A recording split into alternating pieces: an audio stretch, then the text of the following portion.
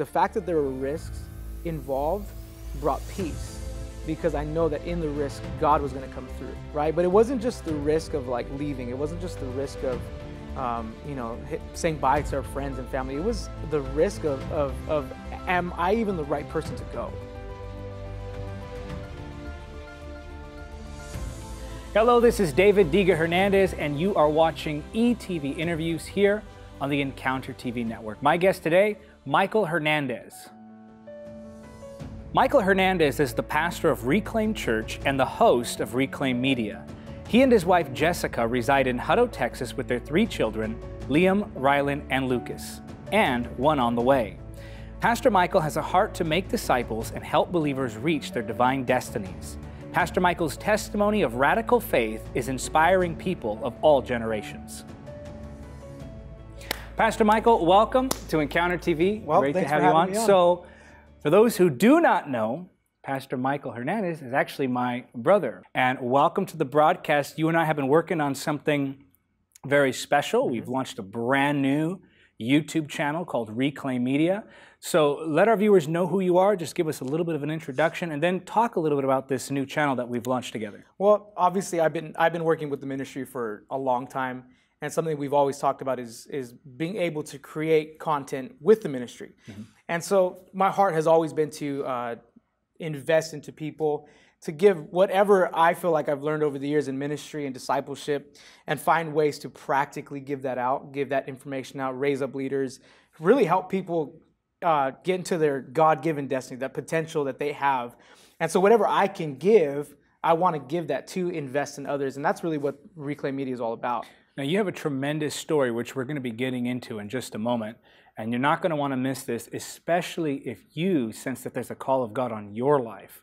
You're going to want to hear this testimony. It is a faith builder, so stick around for that.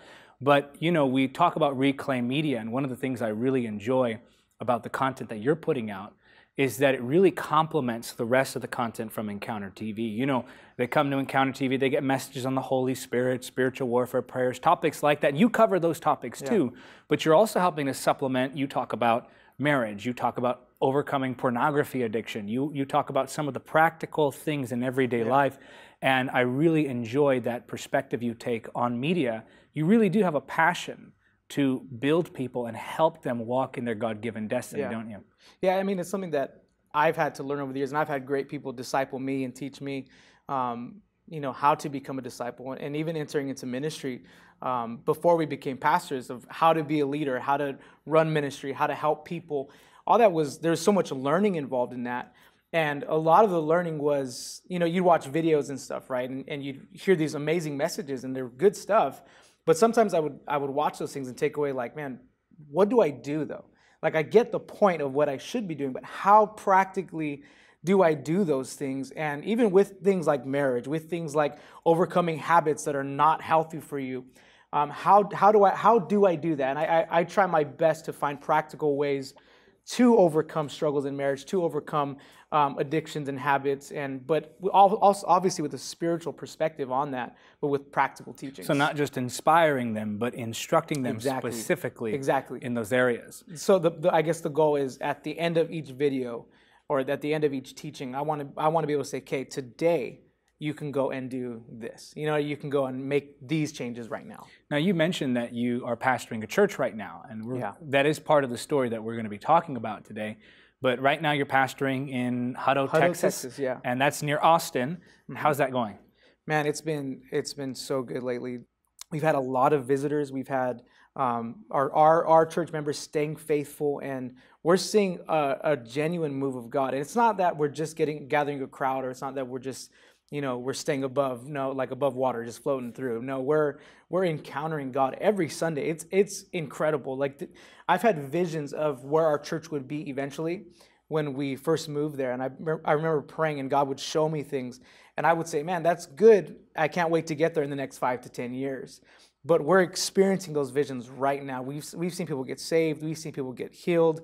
We've seen marriages restored, and we are literally encountering the presence of God every single Sunday. It's incredible. It really is. And that's a beautiful, beautiful testimony, especially since there was some groundwork that had to be done first. Now, you have a message that's on your heart that God gave to you.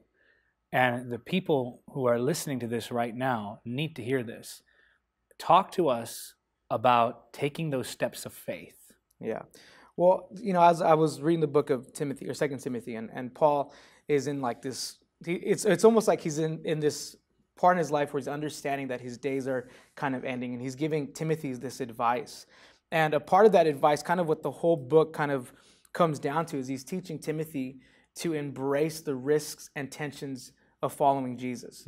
And, just recently I read that, but throughout my life, I feel like God's always been teaching us that. He's always been teaching me that to embrace the things, the struggles, the hardships of ministry, and to be able to take those risks and those steps of faith. I feel like Christianity becomes so boring when it's comfortable. When you're in it and nothing's difficult, there's no faith. It's just like this routine. I feel like that's when we can easily slip up and miss what God is doing. But to take those steps of faith, to take those risks, I think that is the excitement and the adventure of Christianity, of discipleship. We were in a thriving young adult ministry, my wife and I. We were leading that ministry for 5 years. And I always had the heart to pastor. But I remember about 3 years into the ministry, and God moved there too. It grew. It was a lot of fun. Really, it was. Seeing people get changed and being in our church, having my pastor covering us, and there was a comfort in that. And I remember 3 years in, I began to pray and kind of tell God, like, hey, I'm good here. Like, I'm comfortable here. At the home church. Yeah, at the home church, running the young adult ministry. We had people to help with the kids, babysit, so that was a plus too. But I remember telling the Lord, like, I'm good here. If I never go start a church, if we never go pastor, I know that's something that I felt called to do. But I almost thought like he was trying to help me with perspective. And so I remember telling him that, like, I'm good right here. I could stay here. And around that time is when my pastor approached me and said, hey, I want you to consider moving to Texas and starting a church. He just dropped that on you. Yeah. It was something that we had went to visit. We really just went to visit to see our friends out there. And when we came back, he said, how did you feel about it? What do you think? Can you pray about going to start a church out there? And I'm pretty much down for whatever at that point. How old are you at this point? Oh, geez, I don't know, man. I don't remember. I think 26. So you're young. Yeah, we are young, still young, but 26 years old, and we had 2 kids, and we had a really comfortable life. I mean, it would have been very easy to stay. Well, I know this because you and I attended the same church. You were leading the young adult ministry. It was thriving. We had all our friends that we had grown up with there. Our family was nearby. Your children were getting to know all the children in the church. We have a great pastor, and everything was just kind of comfortable in the perfect position. Yeah. And then that's when he comes to you and just says, and brings that challenge. And how did you feel in that moment? I felt excited. I didn't think about the risk in that moment, honestly. I remember kind of just taking it to Jess, my wife, and just saying, hey, this is what Pastor Omar is asking us. What do you think? She's like, we can't move out of California. Our house was literally, or our apartment was literally 5 minutes from our parents and 5 minutes from her mom. We were like in the perfect zone for babysitting and comfort, and it was great. So I told her that, and it was like, man, at first she was kind of, we can't do that, but we prayed about it.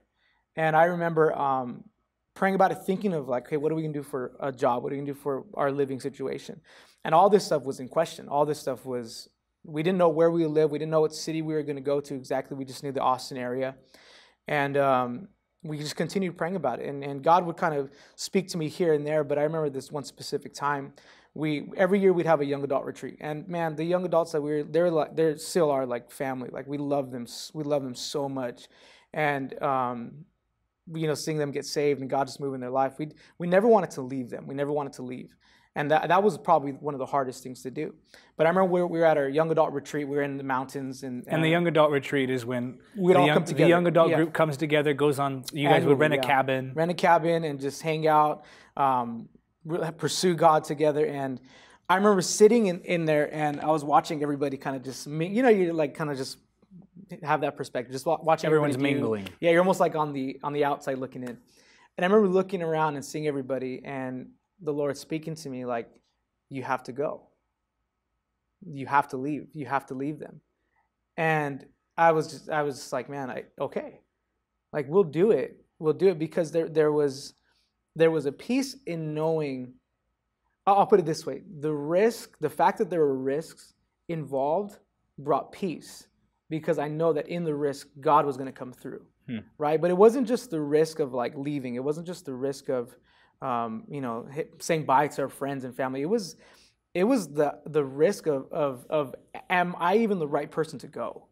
And I think that was probably the biggest battle, was I can't do this, right? Because I know a lot of pastors, and I being around the ministry and being around the conferences that we did and all that, I met a lot of pastors and their backgrounds and their routines and the things they've done. It's like, man, they're great men. And I remember thinking, that's not me. Like, I'm not like that. I've not written books. I didn't finish high school. Like, I didn't go to seminary. I didn't do any of that stuff. And I remember thinking, like, I don't know if you're calling the right person, and I feel like that was the biggest risk, is I'm going to move my family, I'm going to move my kids, and we're going to go to this city where we only know one family. We didn't know anybody out there. I remember even when we had made the move, I don't know if I'm jumping too far ahead, but when we had made the move, we got there in March of 2018. We didn't launch till April of 2019. So we had about a little over a year of just preparation and meeting people and stuff. And I remember a couple months in, we hadn't met anybody that felt like, oh yeah, this is why we've come, right? And I remember we didn't have any church services. There was nothing going on. And I remember being in my office just like, God, why did you bring us here? Like, we're by ourselves. It's lonely. There's no church. I still don't feel like you called the right person. Like, there's no way that I can do this. And we'd prayed about a timeline, and everything in me wanted to go out of that timeline, but God kept saying, no, stick to this. I've given you this plan, stick to the plan. And as we were doing the plan, I was like, God, this isn't working. Like, what do you mean it was taking too long? It was taking too long. We didn't feel like there was a ton of traction we didn't feel like we were getting traction with people. Honestly, it was hard. We had two babies, we had two young kids that they're not in school, they're not in sports, they're not, we're not meeting a lot of people. I'm working from home. And so it was all those challenges. And I remember being so bothered, like, God, why are we even here? Like, why did you send us here? Why did you put us here? I don't feel like I'm the right person. But he kept giving me these visions of people being in our church worshiping, and people being touched by, our ministry and God moving through us. And that was the faith that just kept us going. Was, okay, I may not feel like I'm qualified, and I may not feel like it's happening now, but I have faith to believe that it will happen. And that faith is what kept us going. And it was like little steps of faith throughout on the journey, just like saying little yeses, right? Like, okay, God, will go. Okay, God, will give. I remember we didn't have any money for our church. We had barely any money in our account, and the Lord told us to give it from our church account to a conference that has thousands of dollars, right? Like, our gift was a drop in the bucket, but He told us to give. And I remember just little things like that throughout the season before we even launched. I would call baby churches that were launching alongside of us and say, hey, can we give you, we want to bless you. And we'd give them money that we can't afford. And when you say baby churches, you're talking about churches that are just beginning, a pioneer church. Yeah. And they're out there in the same season you're in. Yeah. And you are supporting them too. God would tell me, you need to give, 500. Now, 500 to a church plant is a lot of money. That's our growth track books, or that's our flyers or whatever, right? And He would tell me, like, you got to give these amounts, and just little steps like that along the way up until launch, and now we're beginning to see the fruits of that faith. So let's go back for a second. You've talked about the risk. You've talked about the doubt, including the self-doubt. Talk to me about the sacrifice, that tearing that had to take place, the things you had to give up, almost like Abraham, where God says, just go out and I'll show you the land. Yeah. That was kind of the thing, is like, before we can see what God was going to do, we had to let go of what He already had done. And being in the young adult ministry, again, to most people that may seem like, well, it's not a big deal. We invested our whole life into that. Like that was everything to us. We treated it like it was, a huge thing when it was small, and that was everything. And we had to give that up. Really, as crazy as it sounds, we loved them so much that I was worried about who would come after us and how they would treat the people in our ministry that we had been with for so long.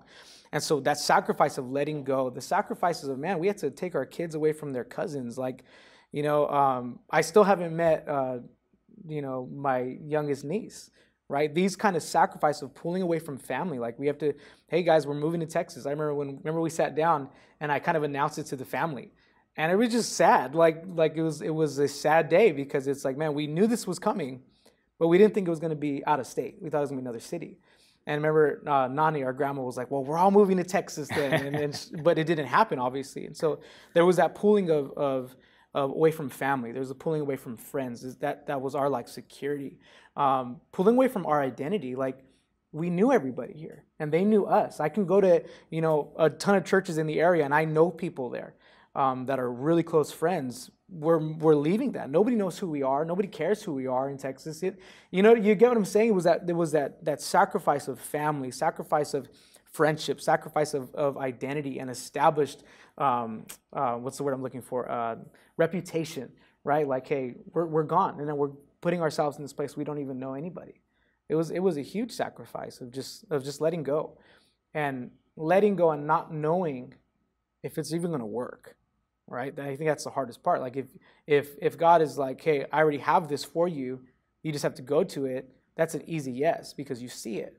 But when God is saying, you got to give this up now because I have something for you in the future, that's hard to say yes to. But that is the greatest blessing, right? And I think what we've learned in that sacrifice, in that risk, in that self-doubt, is the greatest blessing of it all is that he walks with us. And I think that's been our constant encouragement, is that we're not alone, and he's reassured us of that many times. And now you're seeing the fruit of it. Now we're seeing the fruit of it, man. It's just, we have so many amazing people in our church. We have people that gotten saved and now are serving God in our church. And it's still that, God, I think you've got the wrong guy. Like, you know what it feels like? It feels like at some point it's be like, okay, we got to put somebody else in here because it's beyond what I can do. But it's always been like that.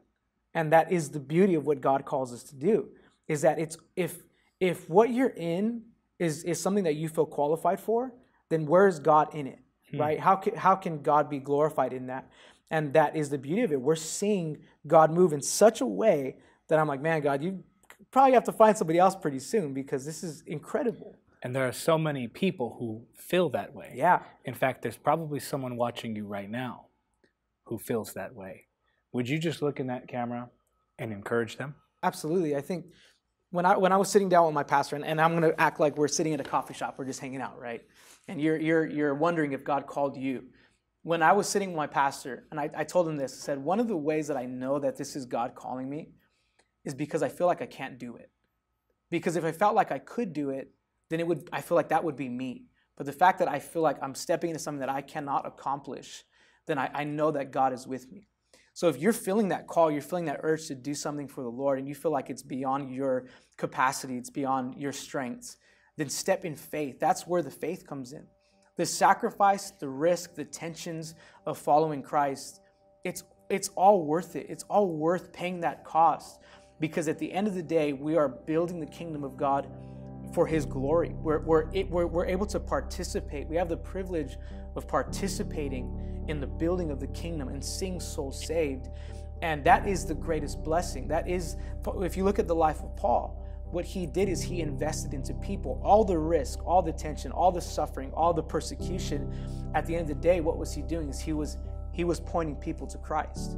And that is worth our risk. So don't let your self-doubt keep you where you're at. Don't let the risk cause you to miss out on the blessing. Step into what God is calling you to do. Step in with big faith, with that adventurous spirit. Like, God, I may not be able to do this by myself, but I know that I can do it because you're with me.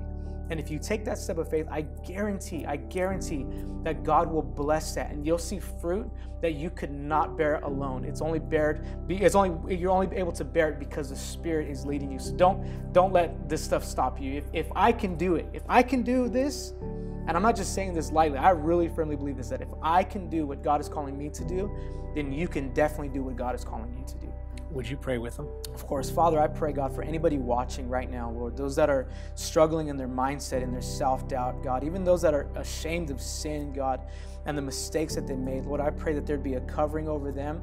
Holy Spirit, I ask that you would speak to their heart, light that fire again. Lord, those that have lost the passion, those that have lost the drive, and the burden to pursue your call, God, I pray you'd give it back to them. Lord, light the fire again, God. I pray, Lord, for that individual that's just on the verge of stepping out, God. I pray that she would jump over into a faith move, God, into a step of faith, to embrace the risk, to embrace the tension, to embrace the suffering, God, to embrace the things that come with following you, because, Lord, we know that it is worth it. So I pray, God, give them big faith, give them, Lord, give them power, give them your Spirit so they can accomplish what you've called them to do. In Jesus' name. And Father, I pray that the Holy Spirit, I want you to stretch your hands toward mine right now. Let's believe that God's going to stir that fire in you.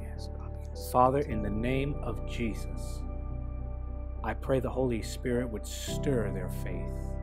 Stir that fire of faith, Lord, to where you become their sole focus. Let them step into the unknown, knowing only you.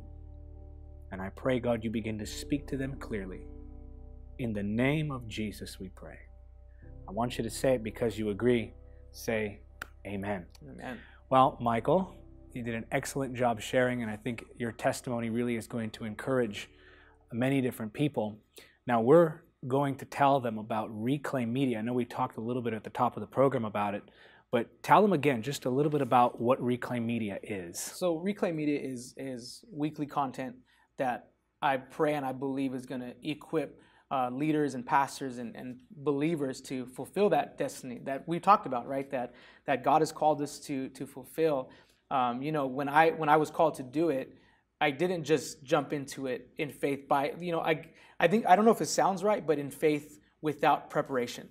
Right? Because sometimes I think we do that. But what I'm hoping is that this content is preparation for others to step out in faith, right? With some wisdom, with some guidance, with some practical guidelines. So I want to really encourage you to go and make sure you subscribe to the channel. You can go to reclaim.media. So like you would .com, so not reclaim.com or .org. It's actually .media. If you type that in, reclaim.media, it's a website. So go to reclaim.media. You're going to see a link to the YouTube channel.